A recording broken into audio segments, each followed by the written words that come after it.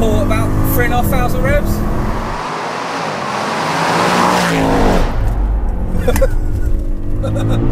It was sick.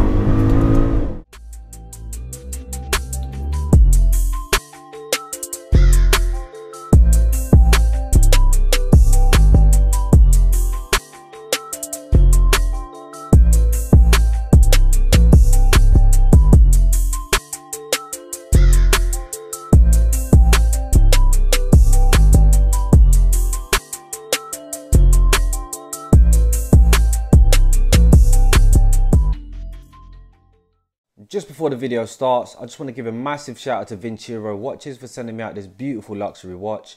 I am no watch connoisseur, but I do like a bit of bling on my wrist. So this one's part of Vincero's Bellwether collection. Actually reminds me of the watch I normally wear, which is an Armani digital watch. Emma bought it me for my birthday. Don't know the model, but this is very similar. Love the black strap. With the rose gold. It's also an interchangeable strap, so if you don't like the black, you can actually change it out for a few different colors. The screen's made of a sapphire coated crystal, which actually makes it scratch resistant. And when you turn the watch around, you'll see on the case back that there's 3 engraved words written in Latin, which actually means I came, I saw, and I conquered. And as they say, Rome wasn't built in a day. And Vincero have this engraved on the back to hopefully serve as a daily reminder to never settle for anything less than greatness. I really do like the mindset to Vincero. They also believe that luxury shouldn't be defined by price or specs, but more attention to detail and also over-promising to customers. So I'll leave a link in the description to this watch. If you don't like this one, they've got a massive catalogue. I'm sure they're going to have something you do like. Hopefully there should be some kind of LLF, you know, cheat code or discount. So yeah, I'll put you into the video now.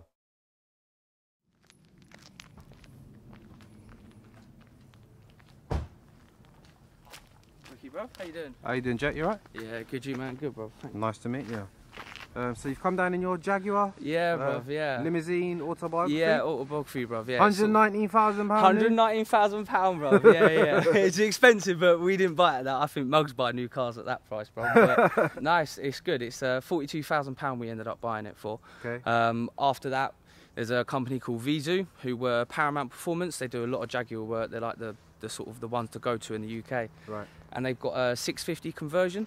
So what it is they change the upper and lower pulleys on the supercharger, the whole induct system, all the air, basically exhaust on the back. We got stage 3 remap on the gearbox, stage 3 remap on the engine. Oh, wow. Yeah, so it's all right. It was the point of it 650 horsepower, sort of 820 torque. What was it in stock form? 506 horsepower and I think it's 540 or 545. Wow. Torque, so it puts it up quite a bit. And it's obviously supercharged, isn't it? Yeah, supercharged as well. Yeah. What do they sound like? Because I know some of those other Jags sound insane. Don't yeah, they? Really it's nice. It's like it's a mix between like an AMG and an F-type Jag, if that makes sense. It's yeah, sometimes it's a little bit quiet, and you put your foot down, it just rattles everywhere. And you would say that this would stay with an RS6 or possibly oh yeah, without a doubt, yeah, without a doubt. Obviously Nick's. Sorry, Nick. Yeah.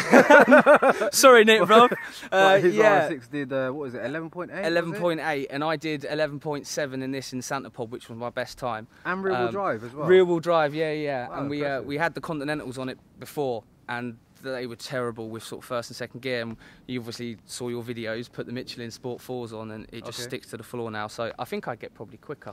So obviously it's long wheelbase. Yeah, probably yeah. Going to be pretty heavy. Is that going to help with traction? Yeah, it helps with traction. But obviously in the corners, it's not gonna be like an M3 sort of thing. But for Santa Pod, it must be good, right? Yeah, yeah, because you can put the power down sort of thing. I've got a few videos on my sort of channel, and it's yeah, it's not bad. Channel, yeah. Yeah, only four videos, brother. Nothing big. Over. Yeah, yeah, I wish, brother, I wish.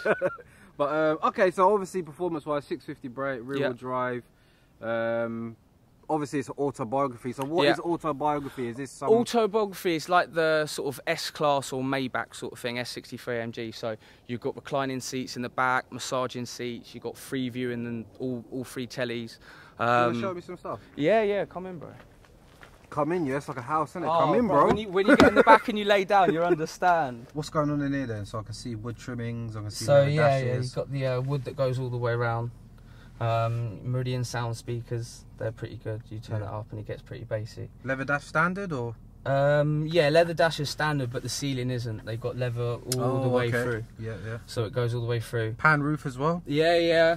And you say that this is like your dad's car as well? Yeah, so yeah. It's my old man's car, right? got. No. He drives it probably 3 times a week. I end up probably driving it more than he does. Yeah. But yeah, he loves it, bruv. It's just one of those, isn't it? Unexpected. It's nice. So this is a £190,000 car. Bruv, £190,000 car. We bought it 2 years old with 9,000 miles on it for £42,000. Wow. All the seats massage, all the seats recline. The ones in the back recline as well. You got these little. Sorry. Heated or? Yeah, heated and cooled. Yeah. Heated and cooled. But you got these little bits here. They come out. It's a bit like sort of first class airline seats. Gee, that's crazy. So you can sort of put it back how you want, and then sort of rest, and you've got it all the way up, which sort of is more like a hugging you, and then you just stick it back. Okay. It's all wooden and heated steering wheel and stuff. It parks itself. It's got a few tricks and bits and pieces like active radar, cruise control and stuff like that. But so what's the reason for tuning? Because obviously this is like just a complete luxury car. My old man his whole life has always had Jaguars, always had Jaguar XJLs, and he wanted his sort of final showboat car, and he always wanted this Paramount company to do it up, but he could never afford it. So he retired and ended up getting this, and he said straight away, he said, I just want to get it done. So he went to Vizu, which is Stratford upon Avon, I think it is. Yeah. And I spent sort of 2 days in a hotel up there while this thing was getting tuned, and yeah, it was good, man. So yeah, the wheels, what are they like? 20-inch wheels? 21. 21s, yeah? Yeah, I heard these Jags have got big boots. Yeah, they're not bad, Ricky, but they're alright, you know. Alright, should we jump out, take for a little spin? Yeah, sounds good, bro. LLF tradition. Yeah.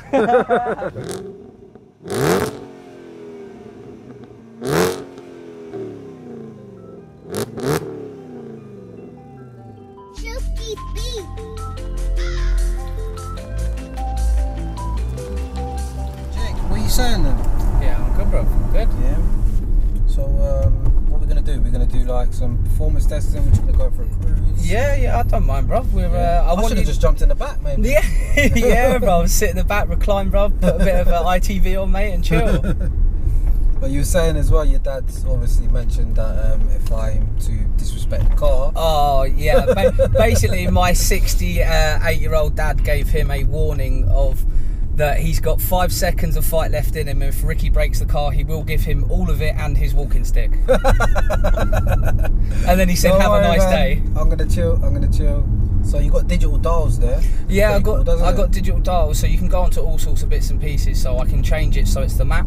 So you got the whole map as the actual screen that sort of comes up. It's like the Audis, isn't it? Yeah, a little bit like the Audis. And this gear fob or whatever you want to. Yeah, it ejects, doesn't it? Yeah, it raises and lowers. It's quite cool. You'll find it coming up and sort of going down. There's sort of 3 or 4 settings to it, so you can do like a snow setting, and then you got sport for the gearbox, so you turn it into sport. Yeah. And then you'll it'll change the gearbox. So it's sort of quicker shifts and stuff like that. And then you've got it in sort of race mode. Kind of, I call it DEFCON 5. You press that button and the car is just ready for everything. It holds the revs. Okay.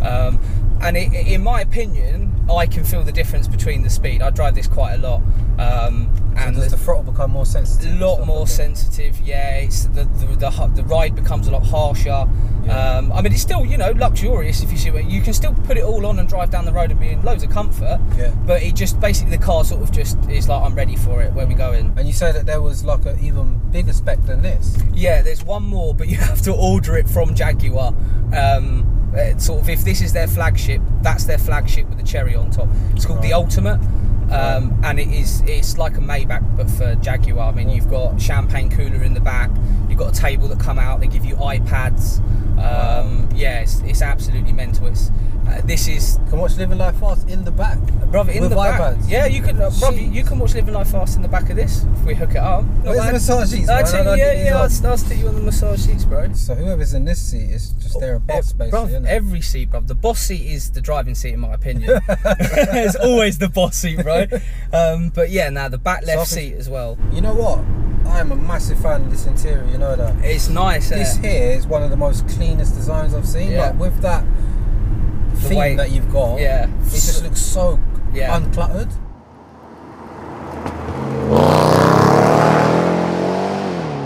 Is it an expensive car to maintain? Because obviously... Yes and no. I mean, we got a service pack with it. I made my old man get it because it's, you know, the most expensive car we've ever bought. So we got the tyres, the wheels, the bodywork, the interior, all of it's covered. It's got a 3-year warranty and stuff. So we haven't actually paid anything. A bit of badness on it is they put the wrong console in it when they made it. It was for a 3-litre TDI version of this. So they changed it over. They also had to change over 2 modules and a slave module. So that was £12,500 worth of work we got done for free. Bro, you should have asked for compensation. That's a violation, isn't it? Bro, I tell you what, Jaguar Guildford, wow. They were so good, good. They may have had it for that long. They gave my dad a complimentary Jaguar pen. Well, it's 60 quid. I had a look in a little showroom. So, you know, and they washed the car, they detailed it. Everything was, you know, on point. Is this the best car that you've owned then? Oh yeah, without a doubt, without a doubt. This was his sort of showboat. He told me, I'm going to get buried in it. I said, no, I'm having it, thank you very much. Buried in it, most expensive coffin you ever see. How old are you?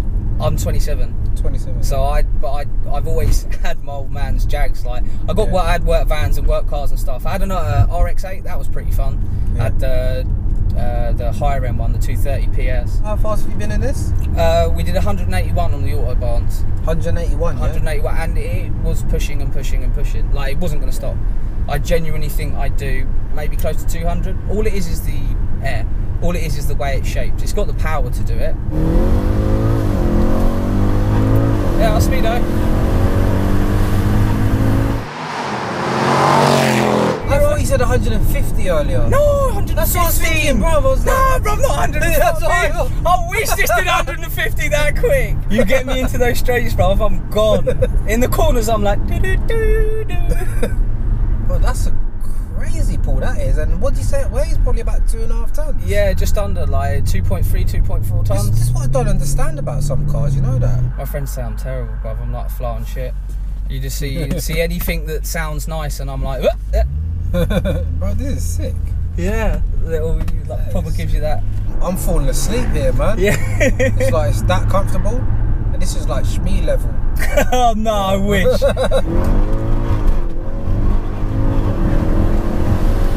Is that living life fast enough? No exaggeration, guys. That is mental.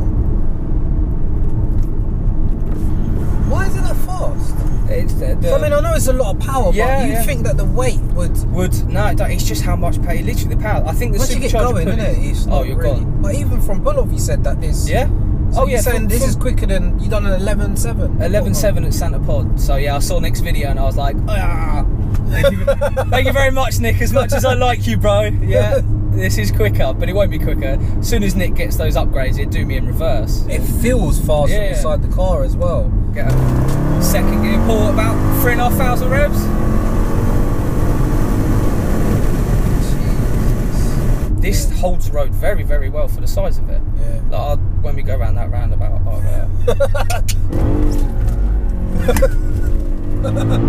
You're sick. Let's go get him then. Too slow. It's nice when someone else can do what he does to all of us, boys. See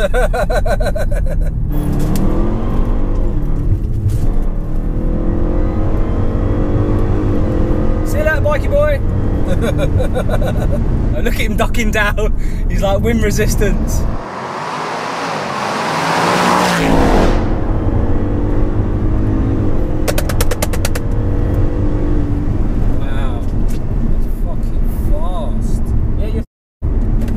Telling me.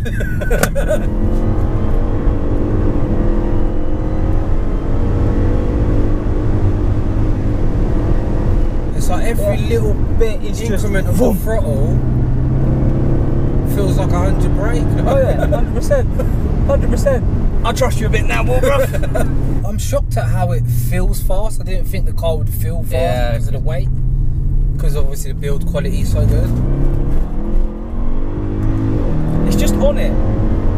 Just wants it, doesn't it? It's like can you feel it like nudging forward a bit, isn't it? That is, we went to Jaguar and asked them about that, and Paramount and bits and pieces. It's obviously because it's got a standard gearbox. So if it's you're killing it and you're doing it over and over, then what you'll find is it's just the heat in it. Right, okay. So gearbox isn't bad as well. It's pretty immediate. Yeah. It's not like super crispy. Oh no, it's not going to be like bang, bang, bang. There's not no massive delay, is there? It's not a gearbox that's meant for racing sort of thing. Yeah. It's nice on these straights as well. Very, very easy to drive. Brakes are not overly sensitive, but it stops. Yeah. And it turns as well, doesn't it? Yeah, it's got really quite... follows. The steering looks alright. It's not the greatest, but... Well, I mean, obviously at some point mid-corner, the weight's going to take over, isn't it? See what I mean? Police station there.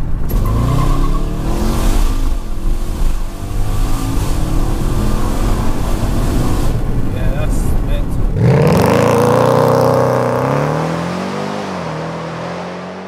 Really comfortable. It just makes me want to slouch in the seat. Like, do you know what? It makes you, like you said, it makes you want to go to sleep. Yeah. Like I get, like always the time, I'm the driver out of my lot. And I'll get them in the back, we go somewhere, and by the time I'm there, one of them will be asleep. it's like I'm sitting on the sofa, man. When you're in the back, can you hear that? Because when you're in the back, you can talk normally to the people in front, and my friends have backed me up on this, and it sounds like they're in your ear. No, that's a mic. Yeah. Because I just... Yeah, it's in the back. See? So when you speak So in when the you back, tap it, it activates it, and then you can hear it turns off, doesn't it? Because it's not doing it now. there you go, yeah. It's definitely an option, isn't it? To say like the S-Class and Oh yeah, Series, this is what it is. 7 Series, the V12 one, and you know the S63, the A8 Audi, all of those cars. This is Jaguar's version of it. This is them going, look what we can do, and sort of putting it out. And then what we did was to just stick a shitload of power in it and went, yeehaw. I want you to find someone, brother, and just, I'm happy, I'm down, I'm calm. I will race anything. I'll race a Bugatti Chiron. I don't care. Genuinely serious. I still think the best sounding car is the F-Type Jag. The F-Type Jag, oh that tears through the air, man. Bruv, if you get the chance, just type in Hell Jag on YouTube. So this is normal, bruv. This is in drive. This is with no.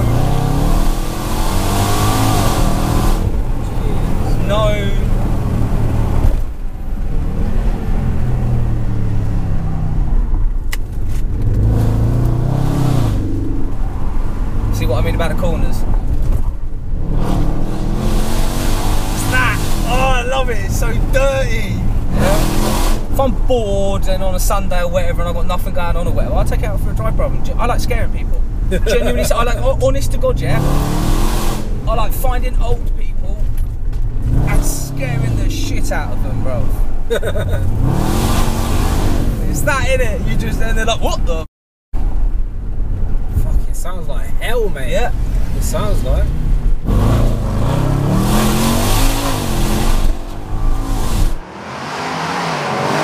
Jack, I think I'm going to end the video there. Thank you so much for coming down and showing me your car.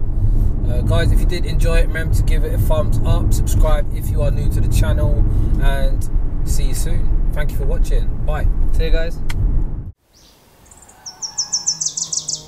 Skid gear change, oh we love a skid gear change.